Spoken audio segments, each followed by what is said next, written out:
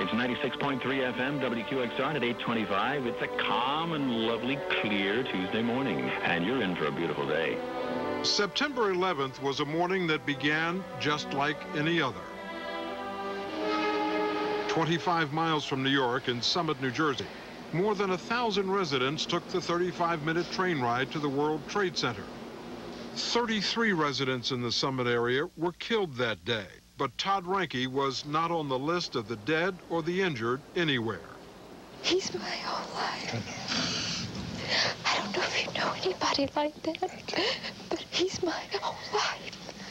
An estimated 3,000 children lost a parent on September 11th, 19 of them in Summit. Children like Rachel and Ella Thompson.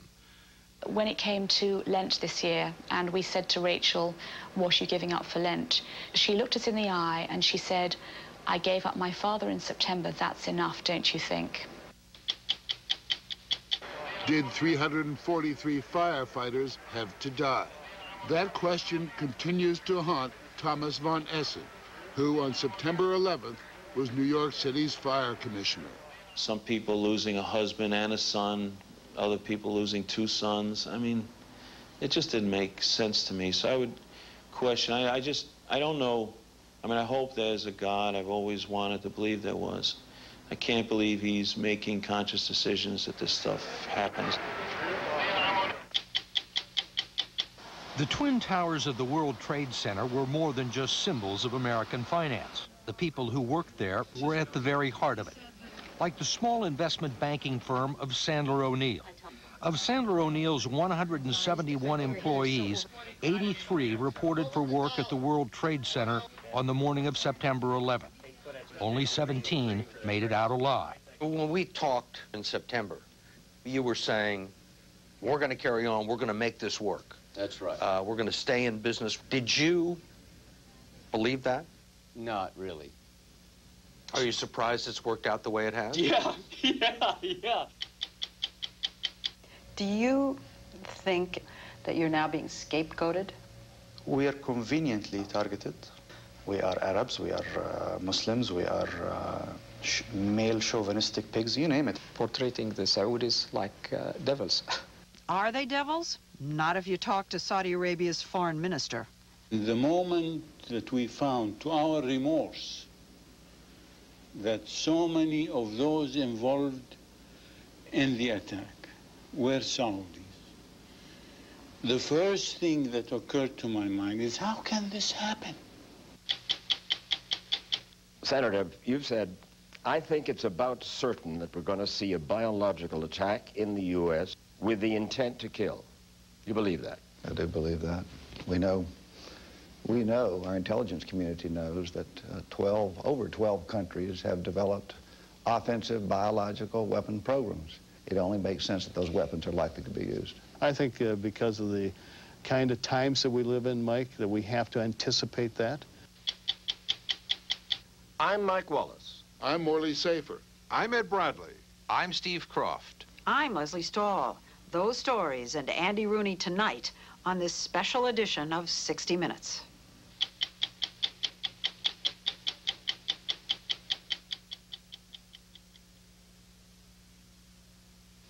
Nearly a year after terrorists destroyed the World Trade Center, hundreds of communities in the suburbs of New York City are still struggling with grief, anger, and uncertainty over the loss of loved ones who were killed and those who were never found.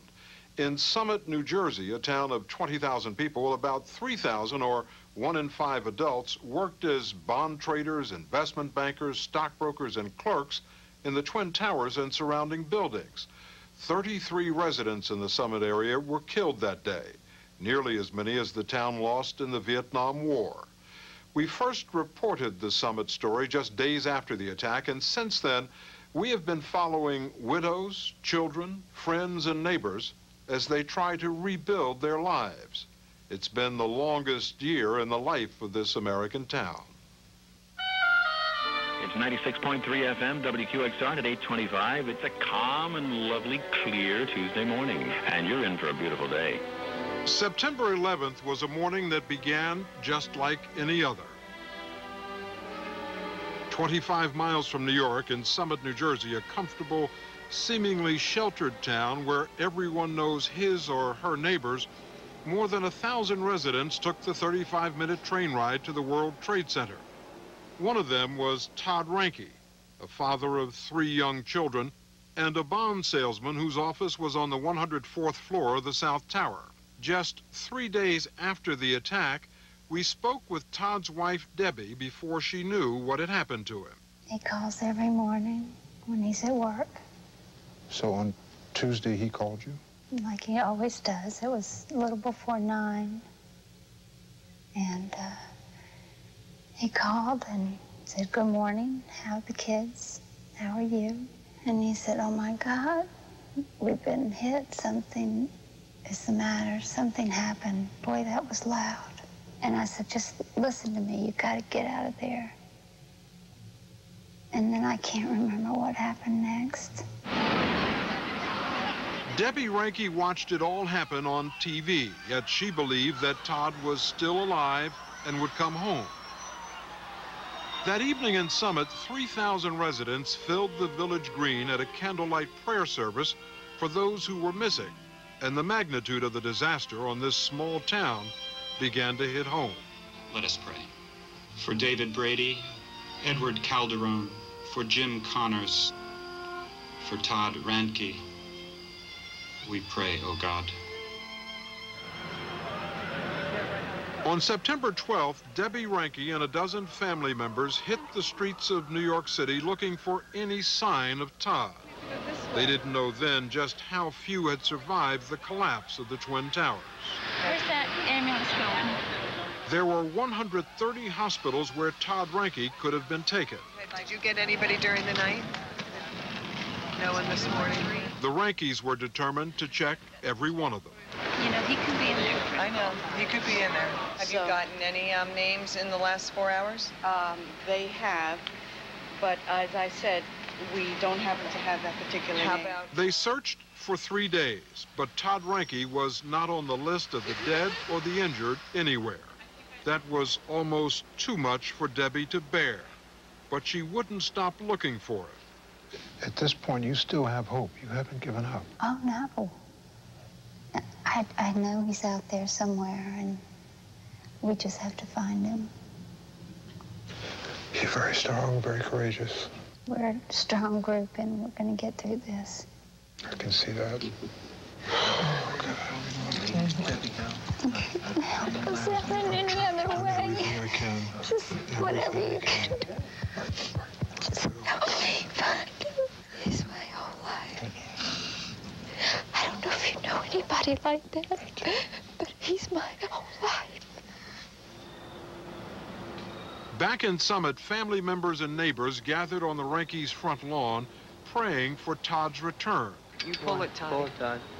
Todd Jr. raised the American flag in honor of his father, and then lowered it to half-staff. In the days after the attack, there were visible signs of just how hard Summit had been hit.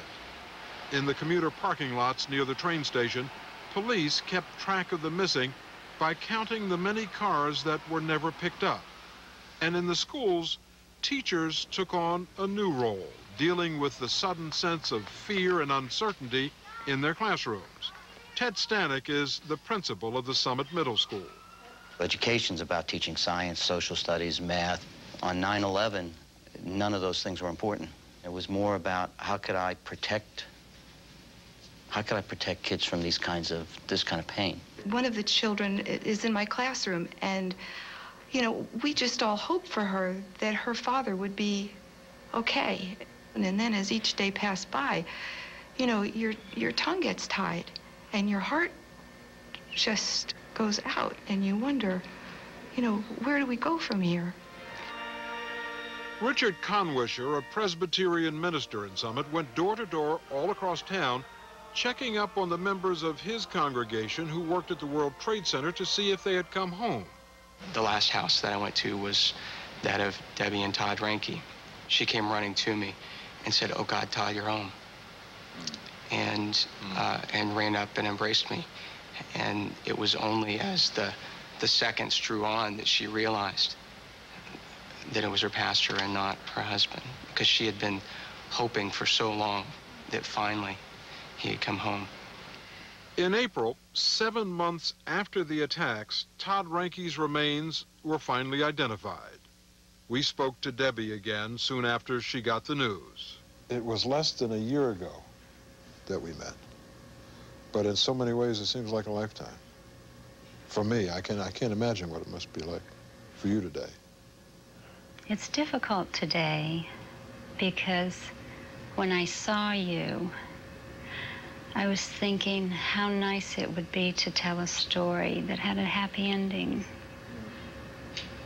I wish we had found him. Was there a moment when it became clear to you that you wouldn't find him? When they came to my door and told me that they had found his remains. 7 months later. Yeah, my daughter thought that they found him alive. And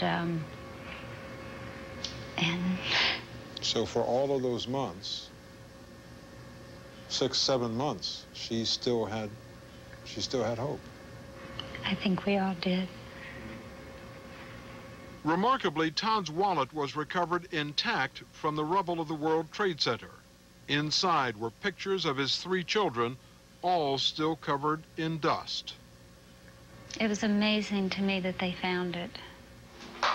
Is it almost ready, Mom? It's almost ready. Are you hungry? The traumatic effects of September 11th are still lingering, especially on the children. The New York City Board of Education found that more than 75,000 school children in the New York area still suffered from post-traumatic stress disorder, fear of public places, and nightmares 6 months after the attacks. Todd Ranke Jr. had constant nightmares. He's sad a lot. And then I started crying when we were talking about the nightmares about the Twin Towers.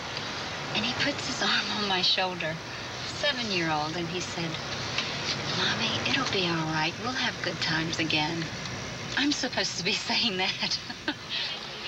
Debbie says her son stopped having as many nightmares after he was given a teddy bear made from one of his dad's shirts. And surprisingly, after he visited Ground Zero. You really wanted to go there? Yeah. Why? Because it reminds me of my dad.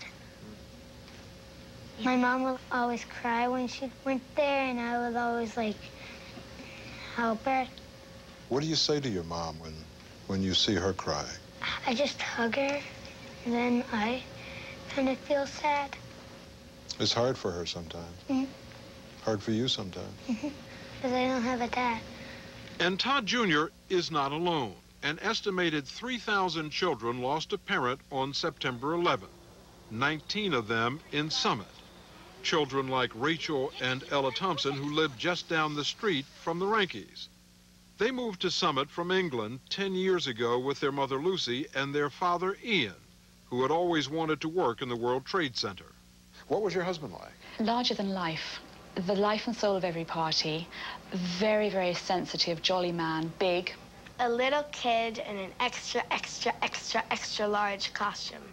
And he lived every day of life like it was his last. Yeah. He spent his last day working on the 84th floor of the South Tower. And nearly 9 months later, Ian Thompson was among the 1,900 victims of the attack whose remains had still not been identified. I think finding out that there's something that hit the World Trade Center was hard, really, really hard. But waiting was even worse.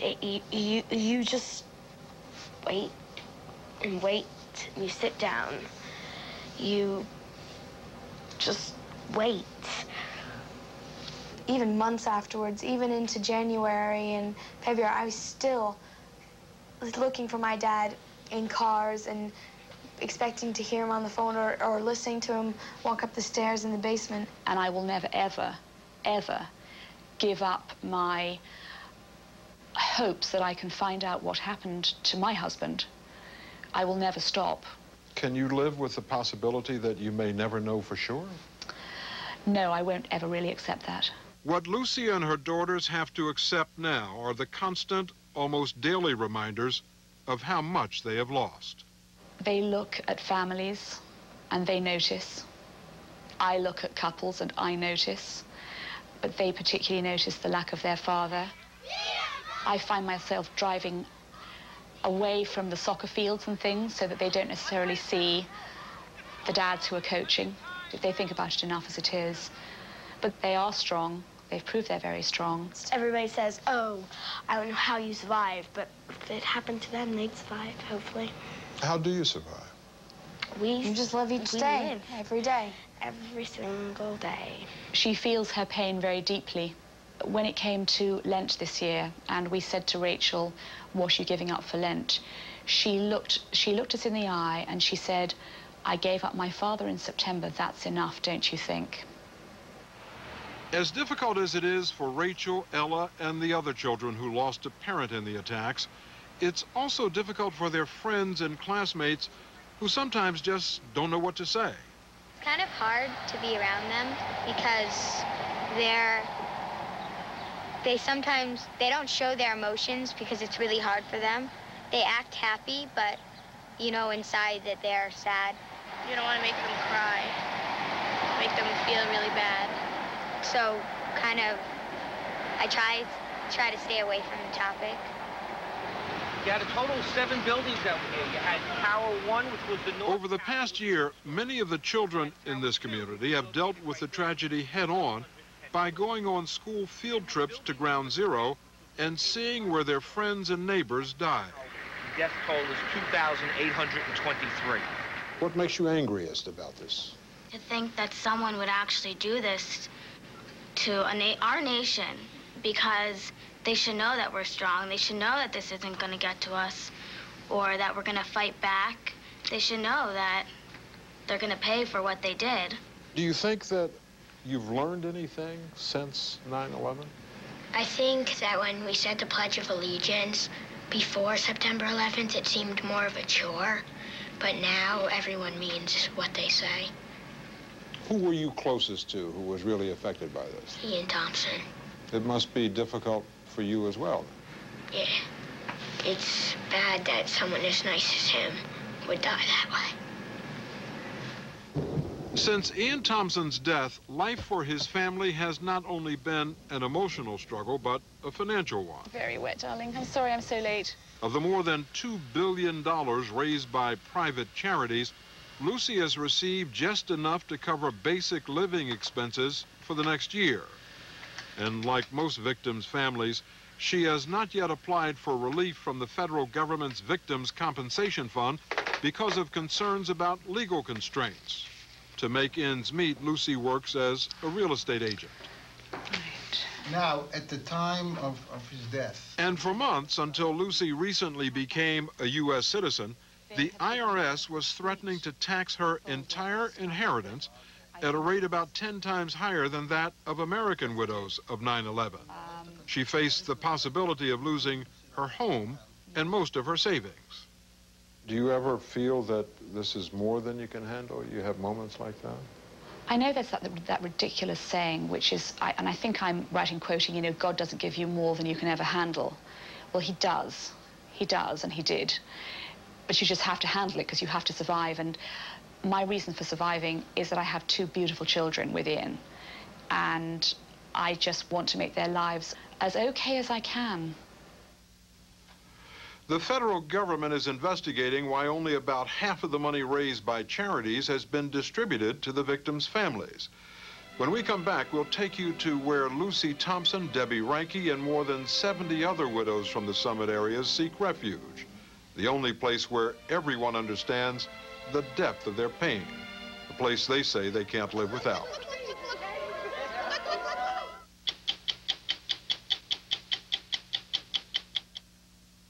$1 billion to compensate those who lost loved ones in the attacks. So far, only a handful of families out of nearly 3,000 have gotten any money from that fund. Most have not even applied because they'd have to give up their right to sue, and they are critical of the formula under which the money would be distributed. And while the money from some private charities is also slow in coming, many families have gotten financial and emotional support from their neighbors. Nowhere is that more evident than in Summit, New Jersey, where the community has shown extraordinary acts of kindness. But on the days where that's not enough, the only people the widows can turn to are each other. In the beginning of the year and when it ends, we will remember them. Every week for the past year, more than 70 women from Summit and neighboring towns, wives who lost husbands, mothers who lost sons, meet once a week for up to 5 hours at a time to work through their grief. Todd Ranke. Debbie Ranke has been coming to this bereavement group for the past 10 months. We really honor our husbands there through candle lighting or writing notes to them or talking about them. And it's also a group where you help yourself go on each day. And they really try to help you become stronger. Let's see that picture. The women try to regain their strength by bringing in pictures of their loved ones and talking openly about what they've lost. Okay, I have my wedding picture here. Carol Linehan lost her husband, Thomas. We met on a blind date. And, you know, he always made me feel like I could do anything. And I know now he's looking at me and I hear him saying, I know you could do it. I'm going to say it to you, too. I know you can do this. I promise you, you will. I was actually having a good day until I got here. But this is good. Do I have a volunteer? For them, healing also comes from some of the smallest things, like makeup tips from cosmetics mogul Bobby Brown. This is really the first time that I've dealt with sadness and what it does to your face. But I really believe if you pretend you look good, you do look good and you feel better. Oh, that's pretty. Isn't that pretty? Yeah. Yeah, look how pretty you look. The most difficult day of the year was Father's Day, especially for the many widows whose babies were born after their fathers were killed. To mark the day, the women brought in their husband's favorite meal and had a luncheon. Where's Daddy's shrimp cocktail for you? Grief counselors say that food triggers unexpectedly strong memories and emotions, which the women confront directly in this group. You might, in 10 years from now, open that refrigerator and the tears could spring down. Michael. Last month, the bereavement group held its last meeting. Bless this tower. The women dedicated a monument to their husbands, a bell tower made from 2 steel beams recovered from the World Trade Center. May it be a lasting symbol of remembrance. And the love we have for them. I was sad for an extremely long time. And at one point, I just got tired of being sad. It just, your heart hurts so much and your whole body aches for such a long time, what seems like an eternity. Did you ever reach a point where you felt that I either have to sink or swim here? Yes. I made that decision to swim. And helping Debbie Ranke and the many other widows stay afloat has been a full-time mission for the town of Summit. Every week since September 11th, a group of women has prepared meals for the families and delivered them to their homes. We can't fill in the gap of a missing father or a missing spouse, but we can take off some of the pressure of when those gaps really can swallow one up. Local handymen have volunteered to do jobs around the house that their husbands used to do. Everybody wanted to do something. I'm a lucky guy because I get to help. Yeah. The children of Summit have been holding benefit concerts and walkathons to raise money for the families who lost a loved one. Mothers have planted a peace garden at the elementary school. The local soccer team has been having bake sales. And from halfway across the country, students in Michigan, strangers who had heard about what happened to Summit, raised money and came to the middle school with a gift of oak trees to commemorate those who died. There are students and spouses who have very directly felt this loss. We hope that through the act of planting these trees, that each of these folks that have joined us today will find some comfort that will help us move forward with our lives. Lucy Thompson says her daughters were afraid that after a while, people would forget. I remember my eldest daughter saying to me, "Mum, I'm really frightened when people start going away and not coming back again." And several of my friends must have heard this and have made a concerted effort not to let that happen. In fact, 40 of Lucy Thompson's friends and neighbors got together when she and her daughters were away. They took an unfinished basement and, working 24 hours a day for 6 days straight, built a completely new, finished family room. I think all of our hope was that Lucy would find, and the girls would find, an oasis here, away from this awful madness that had happened. So none of this was finished? Nothing. No walls? No walls. No finished walls? No finished walls. No television? Ceiling. No television. Nothing. Wow. They did an amazing job. And they fixed everything up and completely changed the whole of the basement. It's beautiful. Really, really nice. They say they did it not only to help the Thompsons, but to help themselves cope with the enormity of what had happened. I saw the towers on fire that morning. And when I got home, I didn't know what to do. And you knew you wanted to help, but you didn't know where to go. You had to do something. And this was something that was tangible. It was construction in the face of destruction. My goal had been to give them hope again, and I certainly heard that in their voices. What does it say about this community of Summit that nearly a year after the attacks, the community is still focusing on efforts to help you? Yes, it means that they haven't given up for us. They haven't given up on us. They are incredibly generous people who are really desperate to try and do something that helps. As the year went along, the familiar rituals continued. At the 4th of July parade, there was more red, white, and blue than ever. But there is still an uneasy feeling that life is not yet back to normal. If you look just below the surface, there's a tremendous amount of emotion, of mourning, and even anger. I find myself in tears a lot, and I think that's what a lot of people go through. You just start talking, and all of a sudden, the emotions, they've never left you, and they're right here, and they just come breaking through. Well, financial. It's especially difficult for the thousands of Summit residents who were working in and around the World Trade Center that day and got out alive. Every day, these men take the ferry across the Hudson River to go back to their jobs within steps of Ground Zero. How is it different today for you coming here? Sometimes you're sort of in your morning commute with the coffee and the newspaper, and you're sort of thinking about your day, but you get off that ferry and you glance at that emptiness and it hits you.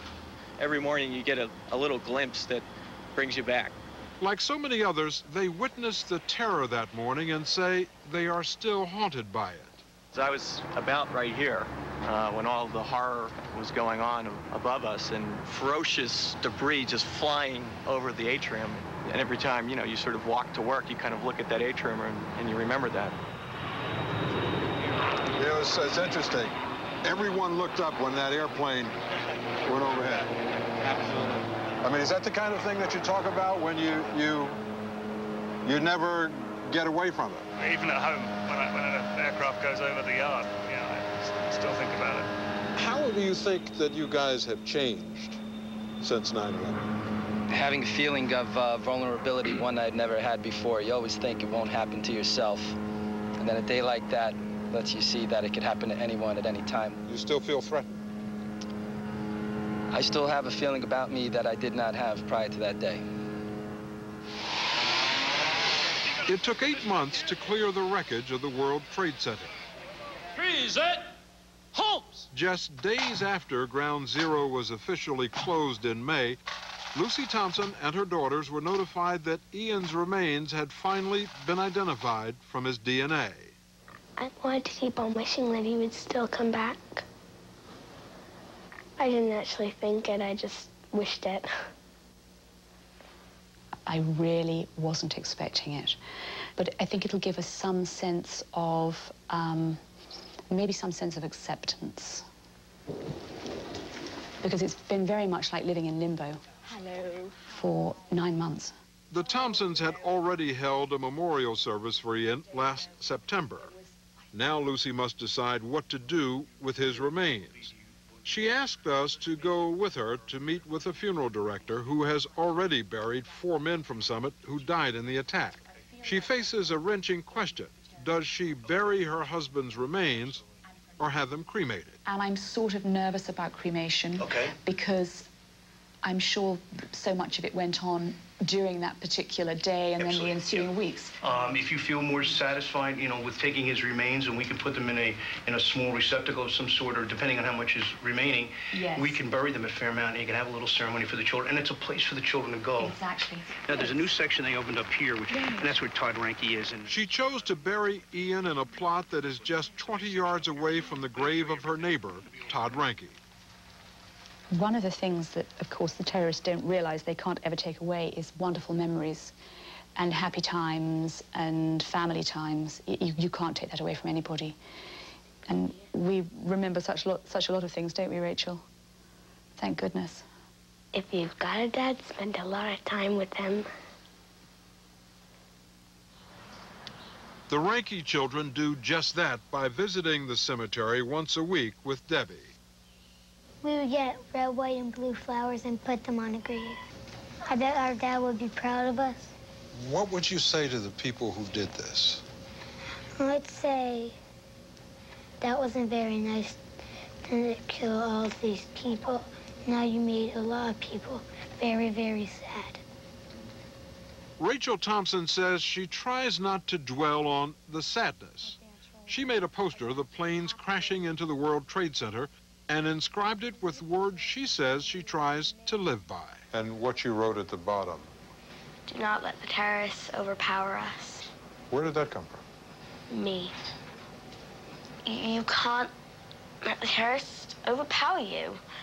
You can't spend your whole life weeping and crying and sulking. You have to go out there and do what other people would have wanted you to do.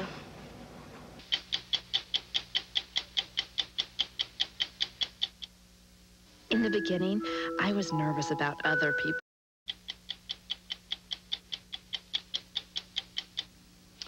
It's impossible to look back at September 11th without remembering New York City's firefighters. The images of those men running up the stairs while thousands of office workers were running down are etched in memory. But since the attacks, questions have been raised about how the department responded that day. A response that took the lives of 343 firefighters. Thomas von Essen, the city's fire commissioner, a plain-spoken firefighter who worked his way up to the top job, was the man in charge on the department's worst day. Today, Ground Zero is a vast, uncertain emptiness. Von Essen's term as commissioner ended last January, and he left along with Mayor Giuliani. But he admits he will always be imprisoned by the memories of that day. The first plane struck the North Tower at 8:46 a.m. Von Essen was in the lobby by 9 with Chief Peter Hayden, who was already directing the rescue effort. He had made a decision already that they weren't going to be able to put the fire out, that their mission would be to get as many firefighters up, to get as many civilians out as quickly as possible. And I think everything was fine until that second plane hit. That's when people started to think that this was going to spin out of control. And it did. The chiefs were now trying to evacuate 2 buildings, but they were having difficulty figuring out where their units were. Some had not checked in with commanders, but had gone straight up. Did you suspect the buildings might collapse? Well, Chief Downey said that to me in the North Lobby, I think right after the second tower was hit. He said, boss, these buildings can collapse. But no fear in his voice, no panic, no rush. It wasn't, we got to get everybody out of here. He was not, you know, nervous or anything. And I think what they all assumed was, yes, these buildings can collapse, but nobody dreamed in an hour and 42 minutes. Nobody. The South Tower stood for 57 minutes before collapsing at 9:59 a.m. At 10:28 a.m., the North Tower came down. When the North Tower came down, at that point, were you beginning to calculate what your losses were? I knew that the losses would be monumental, but we didn't get a handle on the numbers for a long time because we had so many heroic guys that were actually working on a day off. Late on the night of September 11th, von Essen gave an update. We've got over 300 people that are missing that we can't account for. We believe that many of them are gone. As you were trying to tally your losses, you look absolutely shattered. Well, I was, you know, and when I think about it, I still am. But, you know, you just keep going. And that night, we were starting to get names. You know, all afternoon, the names were coming in. Names like Bill Feehan, the department's legendary deputy commissioner. Your friend Bill Feehan was there. How come? Here's a guy in his 70s. What's he doing in there fighting a fire? He certainly didn't have to be there.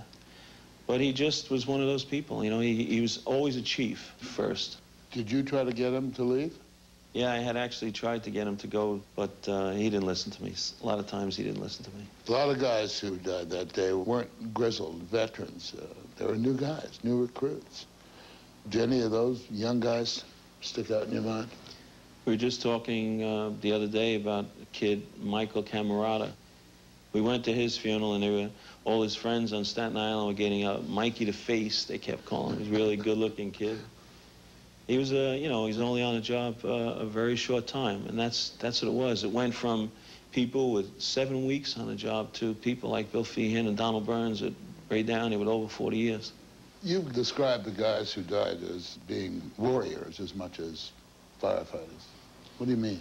Somebody says to you, we got to get out of here. The boss downstairs has told us to evacuate the building. And you say, okay, but I've got to go up because I just got a mayday from Rescue 1. I mean, you know, what kind of guy are you to do that? That's not just doing your job. That's not just being a hero. That takes you to the next level. There were men who ignored the order to evacuate. But it's also become clear that many firefighters in the North Tower, the second to fall, never got the evacuation order issued a half hour before the collapse. 121 men did not make it out of the tower. That's the one that hurts because we had time. The South Tower had fallen, so you really wish you could have gotten everybody out of that building. Last March, the city asked the consulting firm McKinsey & Company to do a post-mortem on the fire department's response to the attacks. Its report was released 3 weeks ago. It concluded, among other things, that communications, faulty radios, were a major problem. I've heard people say people died because the radios weren't working. I think that's a horrible thing to say. The radios were working. Were they working perfectly? No. If there's a fire tonight in Chicago and Boston and Detroit, I've talked to chiefs around the country, they're going to have that problem in those buildings. In high-rises, for handheld radios to work properly, booster devices called repeaters are needed so signals can penetrate the steel and concrete. The World Trade Center had them, but it's still unclear how well they were working. If the repeaters aren't working, if the guys aren't on a repeater channel, if there's 300, 400 firefighters talking at the same time on a radio with, you know, everybody yelling and screaming, you're not going to get, it's not going to work. And people who are brave people are not listening to orders to evacuate. Now, are there some people that did not get an order to evacuate? I'm sure of that. But how many? I don't know. What I think people have to remember is that you guys were making this up as you went along. Correct? There was no blueprint for something like that. No, absolutely. You know, these are expert fire chiefs and experts in fire and collapse and things like that, but they're not generals in a war taking military airstrikes.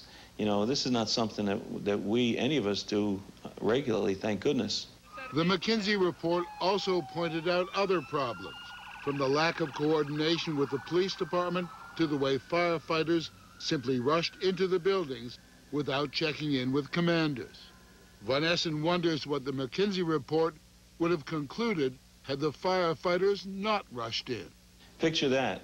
Picture a chief standing in the street saying, I think this building's going to collapse in an hour and 40 minutes, so everybody stay here. And then the building standing up for 6 or 8 hours, which is probably what they thought at the time. Of course, there was a couple of McKinsey people who once described Enron as the best managed company in the United States. I didn't want to say that. I'm glad you did. Do you think in a certain way there's a hunt for a scapegoat in all of this? Always. You know, it's too bad. But when you read that report, you think, like, wow, this is all they could find? They rescued 25,000 people, and they lost 343 brave heroes. For all of the criticism in the report, Mayor Bloomberg reminded one and all of the net effect of the firefighters' sacrifice. Putting aside any thought of their own safety, our bravest and finest carried out what the McKinsey report describes as the most successful urban emergency evacuation in modern history. No one doubts how much you care about those guys, and yet, you know, today there's a lot of resentment among the firemen. Why? Why is it? The unions did a number on me, you know, but that's just the way it is. The firefighters' union felt betrayed by Von Essen, once a firefighter himself, who was elected union president. When he was appointed fire commissioner, he became part of management. After 9/11, resentment turned to hostility. For all their courage, firefighters are a tough, rambunctious fraternity. At a benefit concert shortly after the attacks, they booed him. Commissioner of the Fire Department of New York City. He is here, Thomas Van Essen.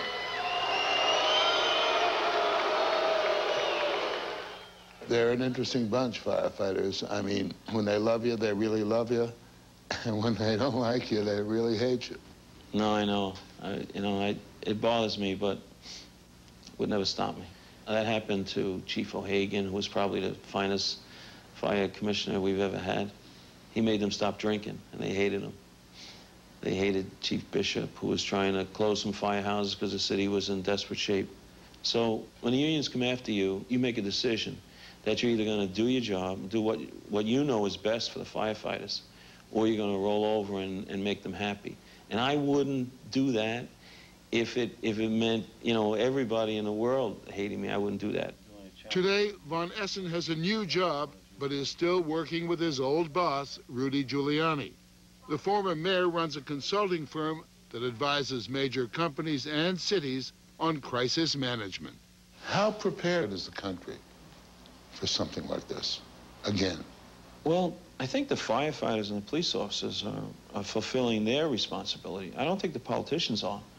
I think that they really let us down the past 10 years. I don't know how far back you want to go in not doing a better job of keeping these lowlife out of our country. And we got people everywhere. We don't know who they are, what they're doing. As we said, Tom Von Essen is still haunted by the men who were lost that day. Men like Captain Timothy Stackpole, who'd been badly burned in a fire in 1998. When I looked at somebody like Stackpole, who had just spent 3 years recovering, rehabilitating, passing out from his therapy because he was working so hard to get back to work, and I think about him, losing him, I say, this is wrong. Something's wrong. Do you question your own faith in the course of this whole year of horror and reflection? Yeah, I did a lot at the funerals, you know. You look across and you see somebody who just carrying a little baby, you know. Some of the ladies had babies a week, 2 weeks after the 11th, and, you know, you think about what they're going to go through now. Some people losing a husband and a son, other people losing 2 sons. I mean, it just didn't make sense to me. So I would question, I don't know. I mean, I hope there's a God. I've always wanted to believe there was. I can't believe he's making conscious decisions that this stuff happens. You have some private conversations with God? Yeah. Yeah, I do. Use a few choice words on it? Yeah, sometimes I've been pretty angry and I've said a few things to him, but hopefully he's not recording. If Father Judge heard what you were saying to God, what would he have said to you? he would, you know, make one of those quick signs of the crosses, and he'd understand. Father Michael Judge was the department chaplain. He was among the first men lost. The pictures of the guys bringing him out are just indelible. Yeah. First one. Yeah. You know, there's been so many people have said that it just made sense that he'd be the first one, so he could go to heaven and get everything ready for everybody else, you know. The issue in New York is about the here and now, and what to do with this emptiness. I think that this place should be a phenomenal memorial, and it should be there for 1,000 years for people to come and thank the people who sacrificed so much that day. But I don't think it's necessary to put 2 big towers up again. But New York's all about real estate. Yeah. Tom, right? Yeah. And there'll be room. There's room for some real estate on the other side. The people who lost their lives here ought to have a nice, you know, they ought to be able to see the sky, I think. It shouldn't be closed in. You know, I think it should be open.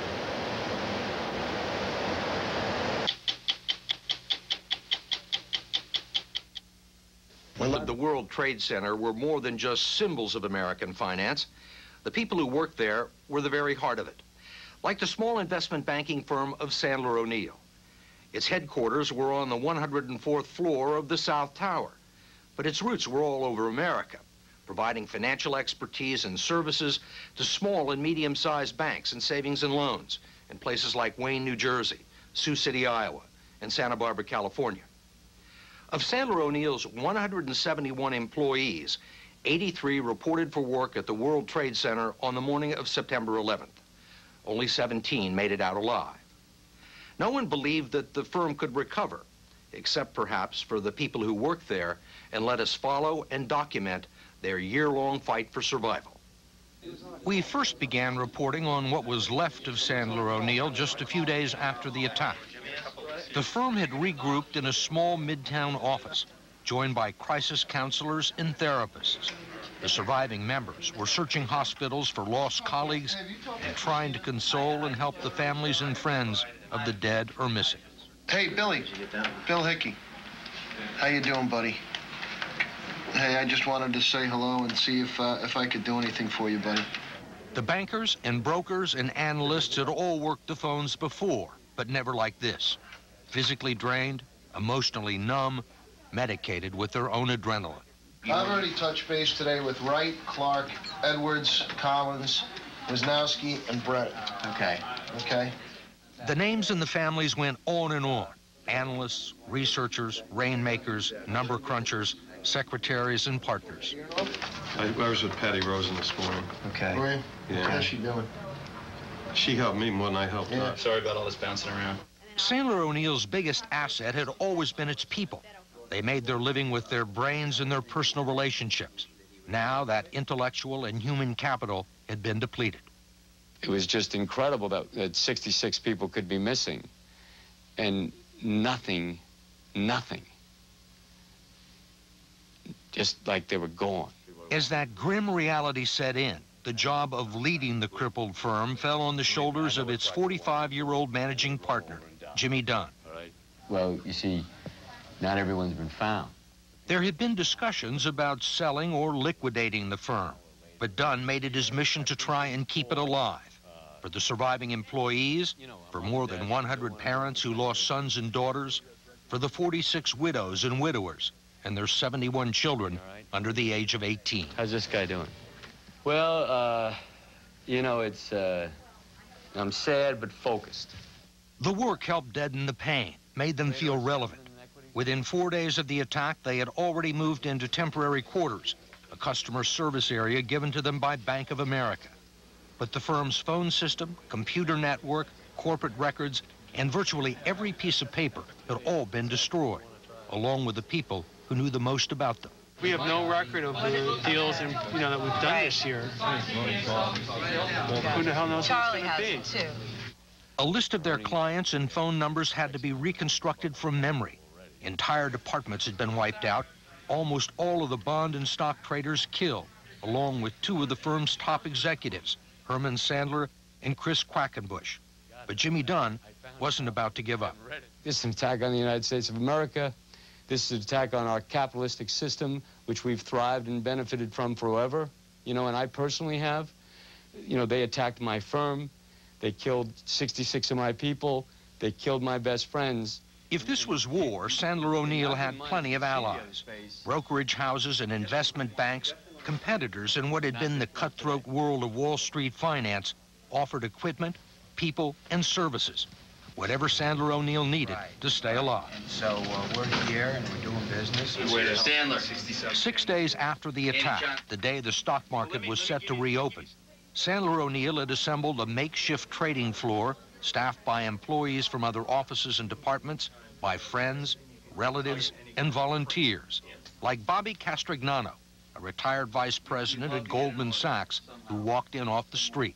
That day was extraordinary. I'll never forget it, walking in the room, introducing myself to people I'd not known, them asking me, who are you and how can you help? And I said, well, I can take an order, or I can, relay an execution price to a customer.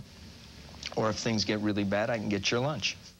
Before the bell sounded, Terry Maltese, who had been running Sandler's investment fund, moved in and took charge for Frank Salvatierra, Bruce Simmons, and 20 others who had died on the trading floor. This has been a horrible week, as everybody knows. And it's amazing what's happened, and it's amazing everything we've had to do, and I'm very proud of everything we have done here. I'm more sad about everything we've lost and that we had to do this. Talking to the families was the worst thing. We've got a lot of distraught families, a lot of people that are very upset. People don't know what they're going to do, and a lot of kids and wives missing their husbands. A few days ago, we started collecting DNA here. These are things I never thought any of us would do. We've done them. We're going to continue to do every single thing we can do for the families for as long as it takes. But in order to do that, one of the things we need to do is we need to be in business. So today, we're in business. And it is going to work. We have no choice, okay? We're going to do this, and we're going to do it because not doing it's not going to be an option. And people want to do business with us. At 9 o'clock last Tuesday morning, Frankie and Bruce were standing at their desk waiting for the market to open so they could trade. The market never opened, and they never got to make those trades. The market is going to open today, and we're going to make those trades. Yes, our friends are gone. The desk is gone. We're here, and make no mistake, Bruce and Frankie are here, and they're watching us, and we're not going to disappoint them.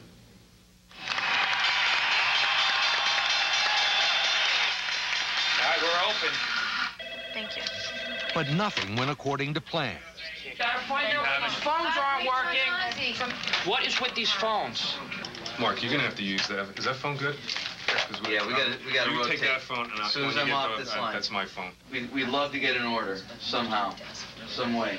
That crisis was solved in a couple of hours, but it wasn't the company's biggest problem. One of the cable news channels erroneously reported that Sandler O'Neill had suspended operations and was going out of business.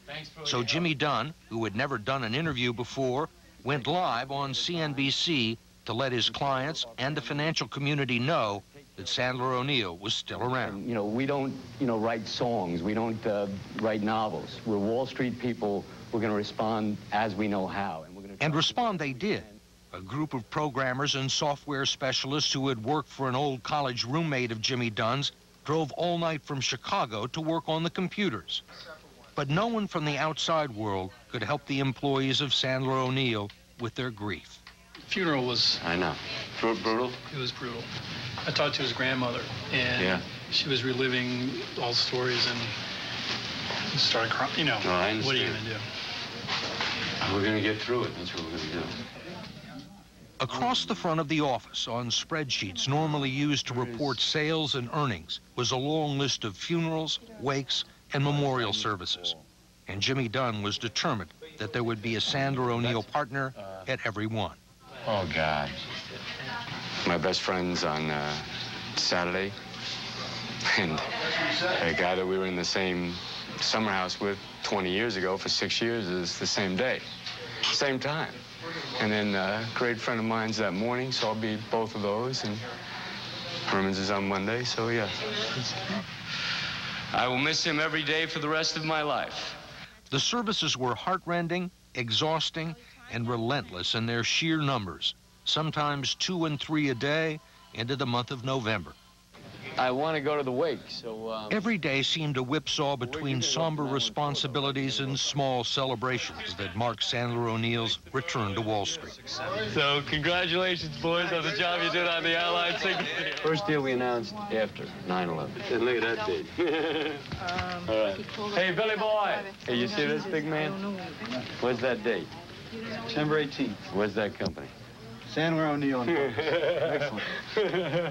That's a goddamn pretty thing, isn't it? Competitors threw commissions their way and included them in deals. And most important, their clients hung with them, as Sandler O'Neill tried to rebuild a firm that had been started from scratch 13 years before. We're going to need long-term quarters. We have in the firm, we had 170 people. We're gonna be about 100, and we're gonna grow, okay? For the first 2 months after the attack, Sandler O'Neill hemorrhaged money, expending 1/3 of the firm's capital to help the families of employees who had died. They paid salaries and bonuses through the end of the year, making sure that total compensation was equal to or better than what they had earned in their best year. Family benefits have been extended until 2006, and an office has been set up to help families process claims and collect settlements from the federal government. And you got the email about FEMA? You should call that woman. I've heard that they will do as much as 18 months of mortgage payments. After a few horrible months, Sandler O'Neill's business actually began to improve. And while big Wall Street investment houses were having one of the worst years on record, Sandler O'Neill's clients, small and medium-sized banks, were prospering. And the bond market, 40% of the firm's business, has been strong. 8.7%, much higher than expected. The balance sheet has been in the black for the last 10 months. How long have you been in the new offices? We moved in the end of January. We moved in over Martin Luther King weekend, and on Tuesday morning, open for business. They're located in Midtown Manhattan now, on a low floor of a building far from Wall Street and Ground Zero, with plenty of room to grow. Where's your equity desk? Well, these basically these 4 rows over here. We have about 30 people now in total. So all these people are here, except for 2. Yes, that's right. Hundreds and hundreds of people were interviewed for the vacancies. I will call him. I'll get references. If you're here tomorrow, I'll have him come back in. Many of them by Bobby Castrignano, the volunteer who unretired to help Sandler O'Neill rebuild. A handful of survivors decided to leave the firm, according to Terry Maltese, because they couldn't deal with the memories. When you lose everybody that you worked around, literally, if there were 12 people that sat near you and 11 of those 12 were gone, it's hard to sit in the desks and look around and see all new faces and not think about the old people. How has the firm changed? I can tell you for sure it's a different firm. There's 70 new people in the firm. And a firm like this is made up by the culture and the personalities of the people in it. Is there any more or less joking around? I don't think so, but the jokes are different. You know, is there any more or less work being done? No, but I think it's being done differently because it's different people. HSBC announced they're going to buy Grupo Financiero. The massive layoffs that rocked Wall Street even before September 11th have allowed Sandler O'Neill to hire top-notch talent. But Jimmy Dunn says it will be impossible to replace the 66 people who were lost. We never, ever tried to hire a person to replace a person. On a very small gesture, we retired everyone's phone numbers. Because it is going to be hard enough for people that we do hire just to be successful in this business, let alone if you tell them that we're hiring you specifically to replace Bruce Simmons, to replace Chris Quackenbush, to replace anyone. When we talked in September, you were saying, we're going to carry on, we're going to make this work. That's right. We're going to stay in business. Did you believe that? At the time, deep down inside, did you believe that? Not really. You know, in those dark days of September, it seemed like it would be somewhat of an insurmountable task. You thought the firm might go broke? I thought that there was a real, that our existence was probably doubtful. You didn't let anybody know that? No. No. I except my wife. Are you surprised it's worked out the way it has? Yeah, yeah. A year later, the survivors and the victims' families are in the early stages of the moving on, getting on with your life process, mostly at the urging of grief counselors. The Sandler O'Neill Foundation has raised $7 million for long-term support for the families, and the firm helped them establish living memorials to husbands, wives, sons, and daughters. A baseball field in Shoreham, New York, celebrates the life of 24-year-old Kevin Williams, who was a bond trader. A high school football stadium in Minnesota, dedicated to Gordy Ameth, now has a beam from the World Trade Center. And the first thing any visitor to Sandler O'Neill sees is a sculpture dedicated to those who were lost, the names engraved in black granite. They wanted to give the kids, you know, just the idea to touch the name. They're still there in spirit, and not just on the memorial. They're there in conversations and stories, in pictures on walls and on people's desks. Men, women, young and middle-aged. 66 people who worked together, played together, in some cases grew up together, and died together one morning in September. There is no possibility that they will be forgotten. The very first thing I think about when I wake up in the morning is the 11th. The last thing I think about when I, go to bed at night, when I finally get to sleep at night, is the 11th. And I'm not saying that's good or bad. It's just a fact. So the chances of me forgetting are infinitesimal.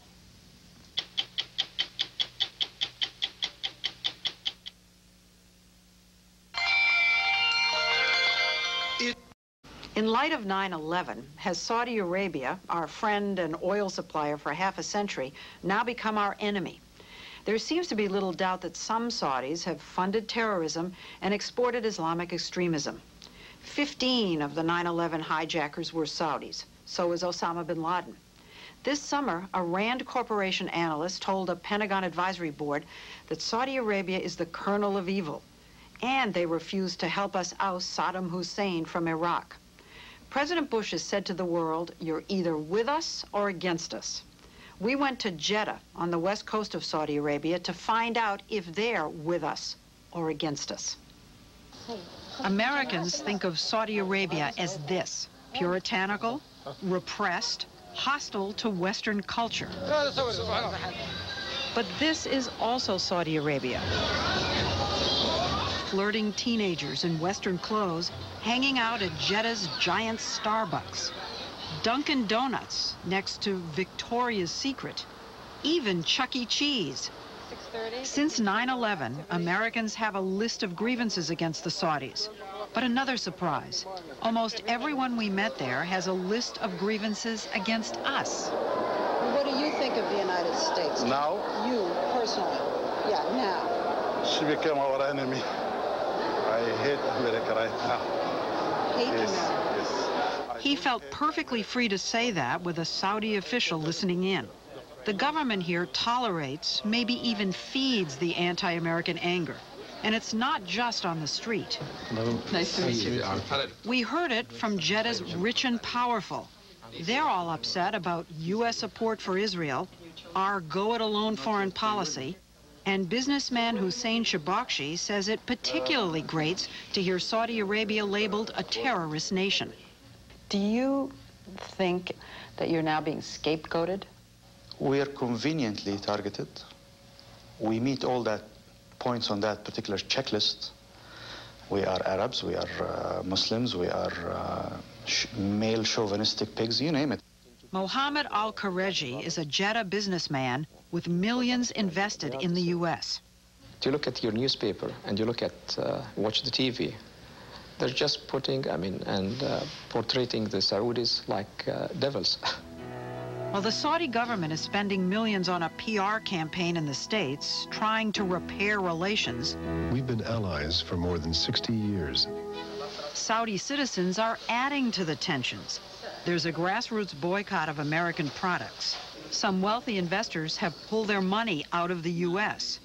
And a lawsuit filed against the Saudis seeking more than $1 trillion in damages has fueled the fire. The lawsuit was brought by the families of the victims who died in the World Trade Center. Well, what happened in the United States is a tragedy. But you cannot hold a country or government or other people responsible for the acts of individuals, terrorists. And why, these businessmen ask, haven't all the U.S. oil companies and defense contractors that got rich in Saudi Arabia spoken up on their behalf? Did they help come to your defense, to your rescue? No. Should they? Absolutely. There is no excuse for that.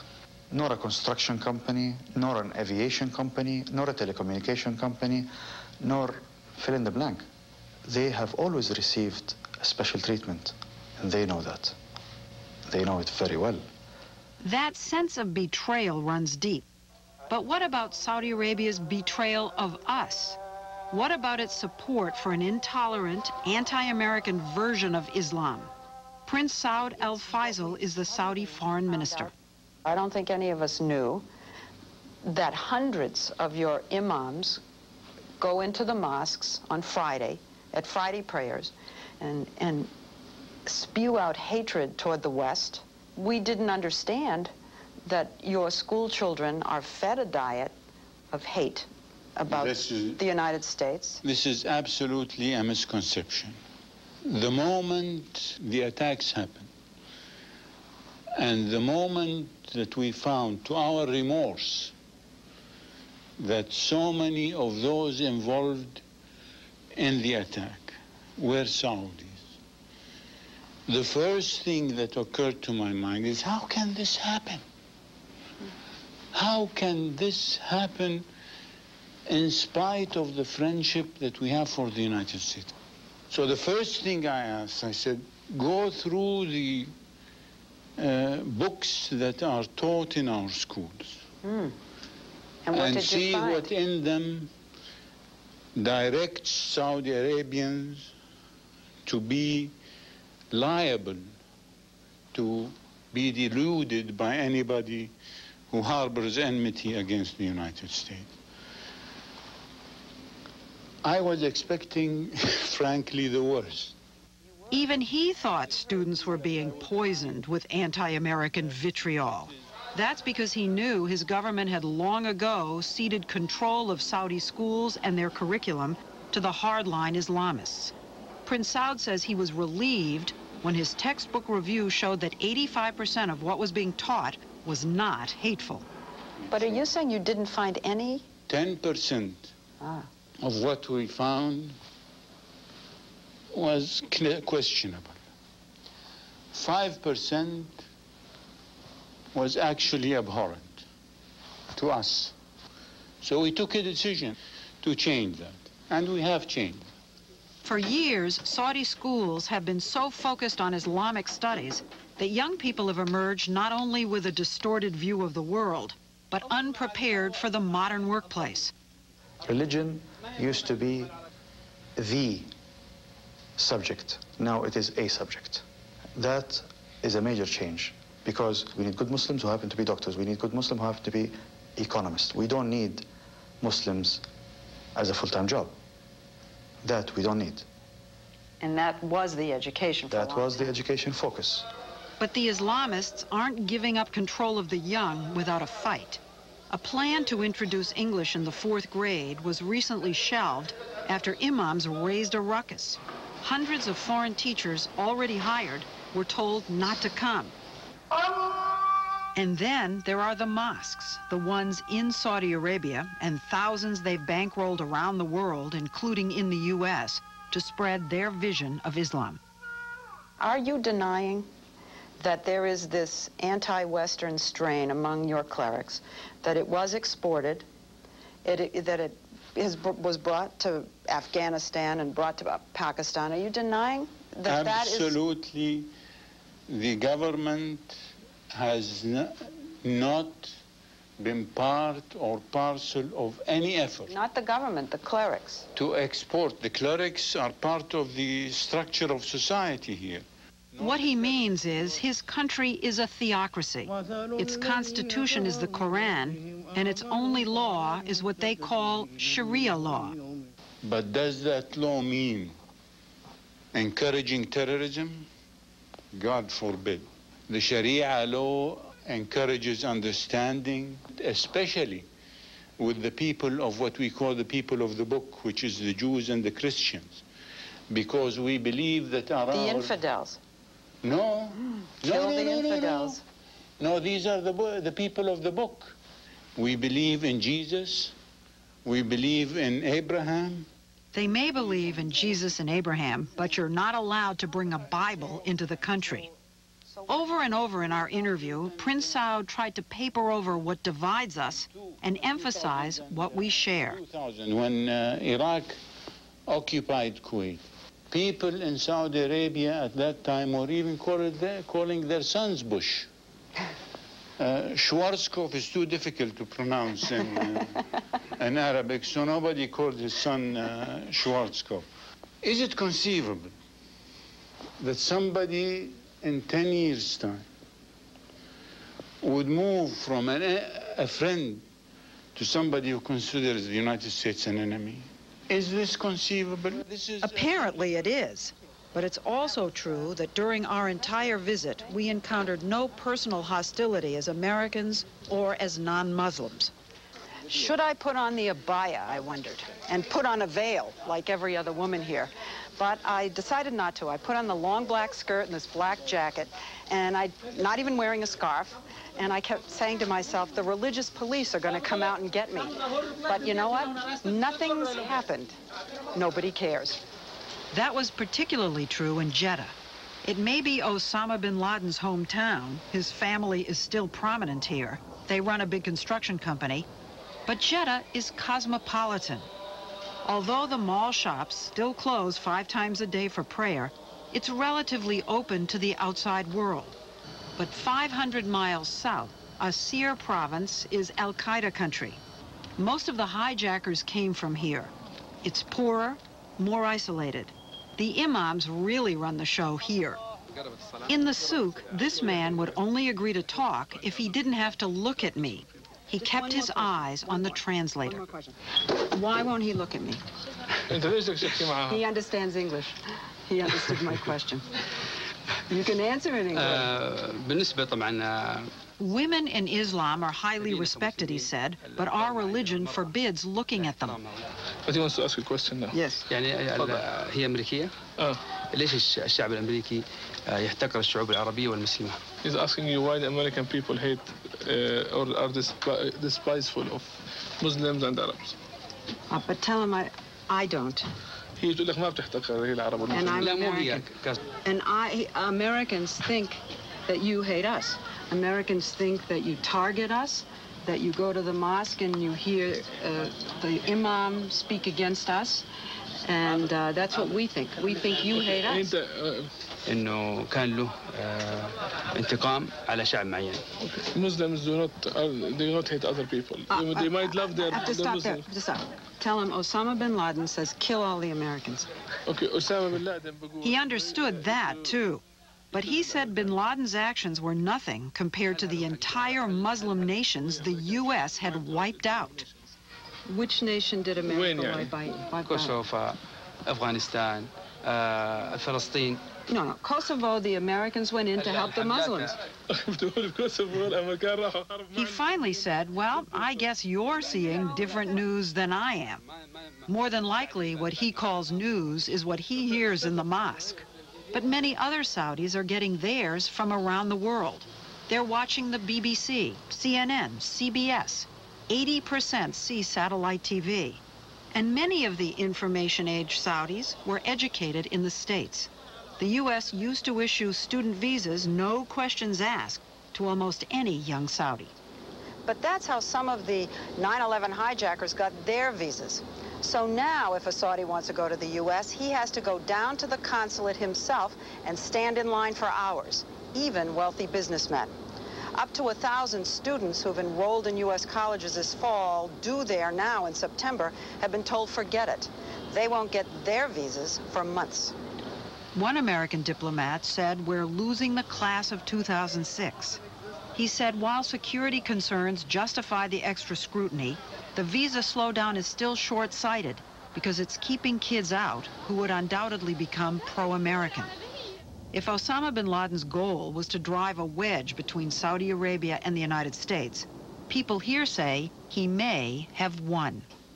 Let me ask you about a theory I've heard from Saudis, that Osama bin Laden deliberately chose Saudis to perpetrate 9/11. I have no doubt of that. In order for us to blame you.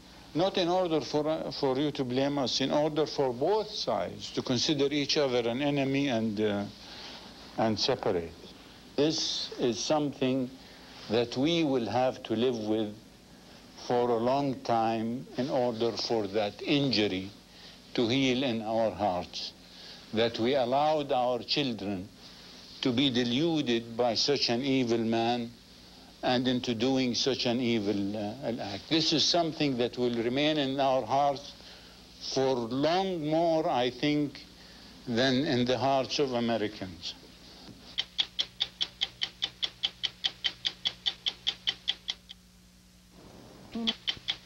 This special edition of 60 Minutes will continue. Right here on Air Force One. The President's story. It's the one story of 9/11 you've never heard before, until now. In his own words, on 60 Minutes 2, Wednesday at 8, 7 Central. Megan Donner, Miami Crime Lab. I specialize in DNA analysis. Like a fingerprint, we're all unique. So let me clue you in.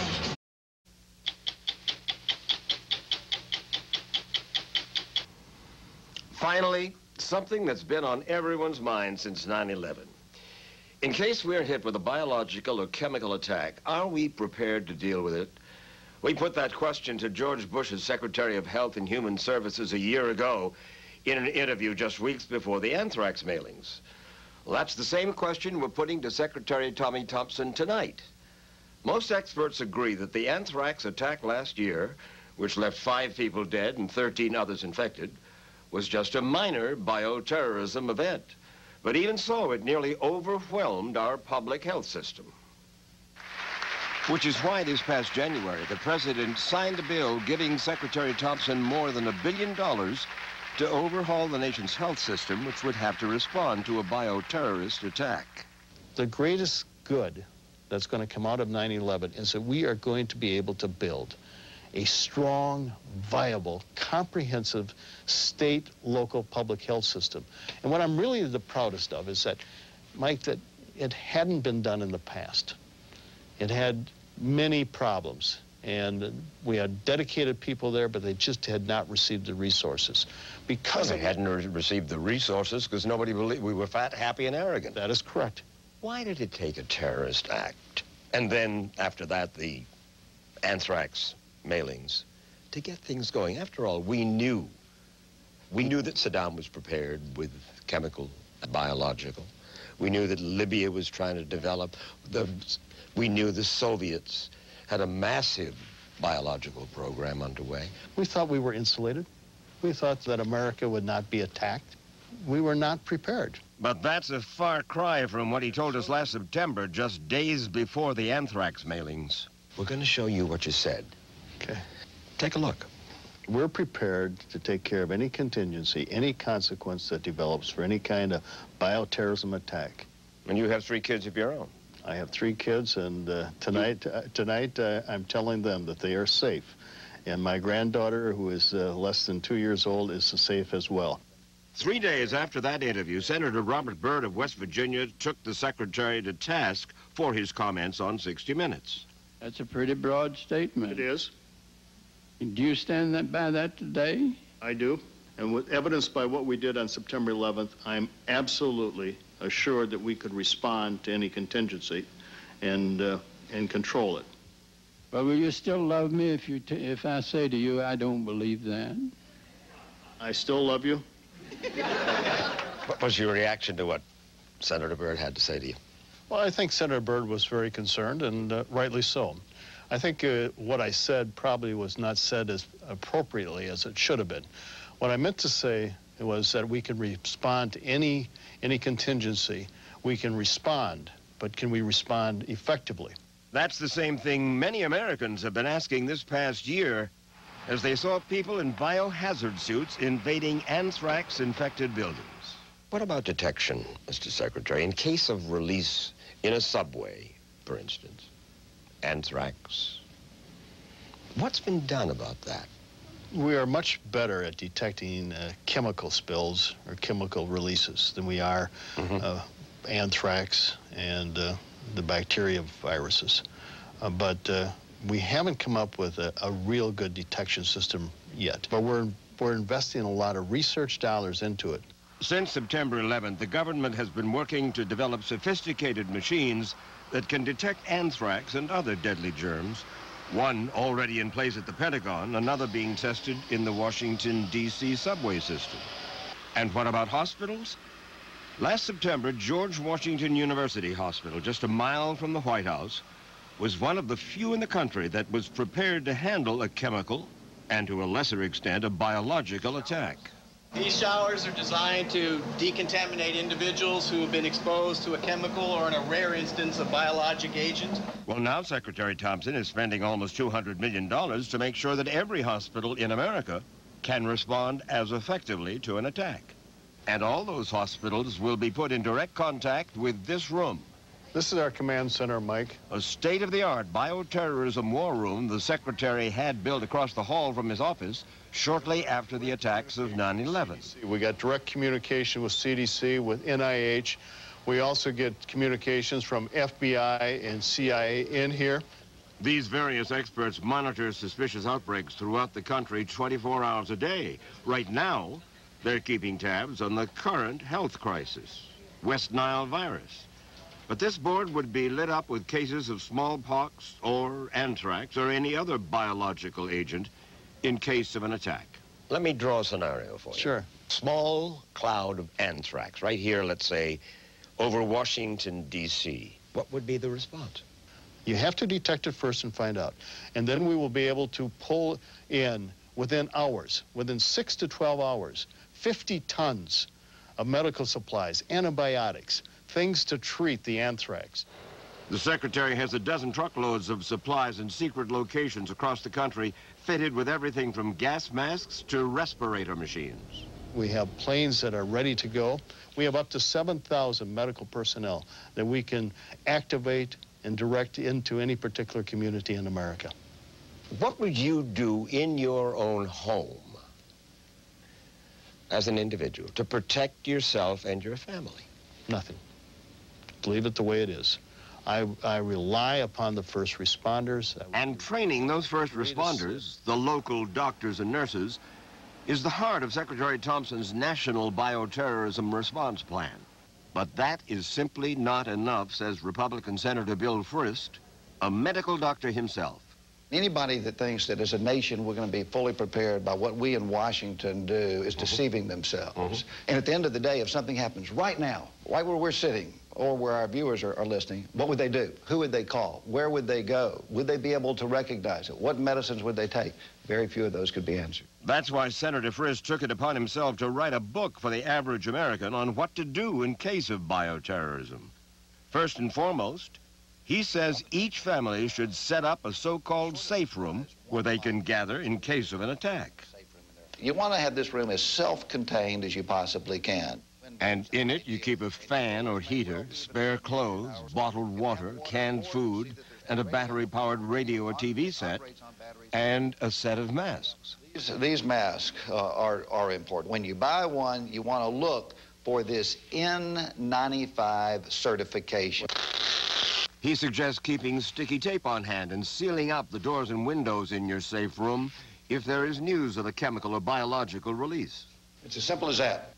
But it is not that simple with what most experts agree is the most frightening of the biological weapons, something contagious like smallpox. Let's say a dozen people walk into emergency rooms across the country with flu-like symptoms and small pustules.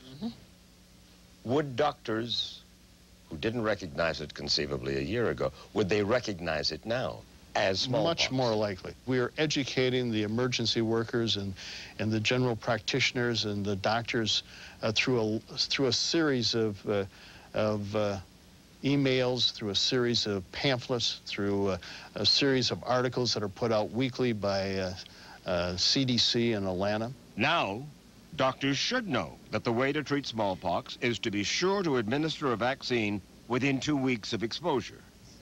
Until the September 11th attacks, the U.S. had less than 15 million doses of vaccine on hand, with plans to make more by the middle of the decade. But that has all changed. We will have in our inventory by the end of this year a vaccine for smallpox for every man, woman, and child in America.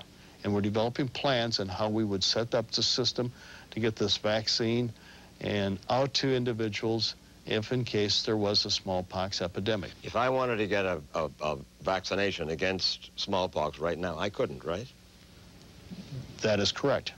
But even if I said, hey, Doc, I want to pay for it, I want it, why can't I go get one now? Well, first off, there's no question that the first responders and those people that are going to be in the emergency wards should be the first ones. And since you do not fit that category, you're not going to be the first one that's vaccinated. But then why not vaccinate everybody? Can't do any harm, or can it? Yes, there are some consequences. About 2 to 4 individuals out of every million people vaccinated by the smallpox vaccine could die. And approximately another 18 could suffer some consequences, inflammation of the brain. So there are consequences. Right now, that fundamental question of do you have the right to have access to that vaccine, that has not yet been answered by either the American people or our government. Well, the American people haven't been asked that question, really, have they? The only way we're going to be able to answer that question is to involve you. I think the federal government, the state government, and local government has a huge responsibility to give you the information so that you can best make that decision. Senator, you've said, I think it's about certain that we're going to see a biological attack in the U.S. that will kill with the intent to kill. You believe that? I do believe that. We know, our intelligence community knows that over 12 countries have developed offensive biological weapon programs. And in this day and time, especially being at war, when we know that people have ill will against us, it only makes sense. It only makes sense that those weapons are likely to be used. I think there's going to be more. I think because of the kind of times that we live in, Mike, that we have to anticipate that. Tough job you've got. Some people think it's the toughest job in the federal government. 350 different programs, and it covers the whole watershed of what human beings need and want in America. You a professional optimist? Because you sounded and looked this way a year ago, and you had your head handed to you just a little bit by Bob Byrd and others. Yes, sir. And the truth of the matter is we are better prepared than we have ever been in America. Mike, people don't realize how far we've come, where we started from and where we are today. Am I satisfied? No. Will I ever be satisfied? I hope not. Conclusion? The public health and bioterrorism experts we spoke with seem to agree that for the first time, our government is finally taking the threat of biological terrorism seriously and putting the resources needed into protecting us. Are we there yet? No. But we're certainly a lot closer than we were last September.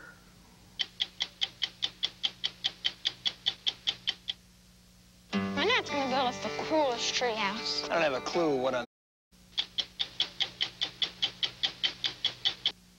Before saying goodnight on this special edition of 60 Minutes, a few thoughts from Andy Rooney.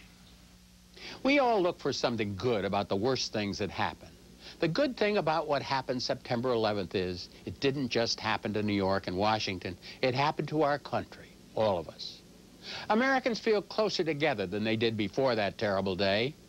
People to whom New York had been a foreign country suddenly felt an affinity and an affection for it. Because the mainland of our America had never been attacked before, no one really knew how we would react to one. It was possible to imagine millions of Americans panicked and scrambling to flee the danger. In New York, if it was the target, maybe they'd clog the highway headed south and west. Well, they didn't do that. People in New York are going about their business. We have made heroes of those who died in the September 11th attack, and it was the right thing to do. Our attitude has turned the event into an emotional triumph instead of a bitter defeat. I was working as a young reporter in London in 1942 when the Germans were bombing the city every night. Much of London was destroyed, and it was terrible. The editor of a London newspaper talked about how the English reacted to that bombing. I wrote down his remarks, and they were so good I've kept them all these years. Listen to this. Many of us were anxious about the public reaction, he said. We didn't know how the people would stand up to it when the bombs fell. Neither the government nor the newspapers knew what the people who had been hit were thinking and how they would take it. That evening, putting out the newspaper, we decided to assume that they had acted heroically. The next morning, we printed all the stories that came into us of their bravery. Right then, the editor said, the newspapers fixed a pattern of how people ought to behave. Perhaps they would have behaved that way anyway, but there is good and bad in all of us, and the right example at the right moment can make all the difference in the way men act. Our American newspapers and television did the same thing with September 11th. They were filled with stories of heroism. Everyone knew what was expected of them, and they behaved as they were expected to. Reinforcing our resolve to be brave and good in adversity is reason enough for all the attention we are giving this September 11th anniversary. Wednesday, September 11th on 60 Minutes to The President's Story. It's the one story of 9/11 you've never heard before. The President was Scott Pelley. What happened that day, minute by minute, as recalled by President Bush. I can remember sitting right here in this office, thinking about the consequences of what had taken place and realizing that it was a defining moment in the history of the United States. And I didn't need any legal briefs. I didn't need any consultations. I knew we were at war. And the President spoke with us on Air Force One about his flight across America that day and about the White House threatened with imminent attack. He told us about his planning to go to war against terror and told us how he feels today, 1 year later. The farther we got away from September 11th, the more likely it is some around the world will forget the mission, but not me. Not me. I made the pledge to myself and to people that I'm not going to forget what happened on September the 11th. So long as I'm the president, we will pursue the killers and bring them to justice. We owe that to those who've lost their lives. We also talked to members of the War Cabinet who told us what it was like behind the scenes at the White House when Washington was under attack. And the President talked about the manhunt that's been going on ever since. Fair to say to the American people that there's a lot going on that we don't know about. And there's a heck of a lot going on they don't know about. I'm Morley Safer. We'll be back next week with another edition of 60 Minutes. Now here's what else is coming from CBS News. Hello, I'm Jane Clayson. This week on The Early Show, remembering September 11th, we'll look back to the victims, the heroes, and how America changed that day on The Early Show. This week on the CBS Evening News, as part of our special expanded coverage leading up to the 9/11 anniversary, we'll have exclusive new information on the continuing terror threat. Also, some untold stories of the bravery of victims' families and a special report on the real heroes of the Pentagon. All coming up this week. They wanted to tear America apart. Instead, they brought a nation together. Join us for 9/11, the day that changed America. Special all-day coverage Wednesday on CBS. Yep, this is going to be fun. An 8-hour flight with a screaming stiff neck. Over the next hour, survivors and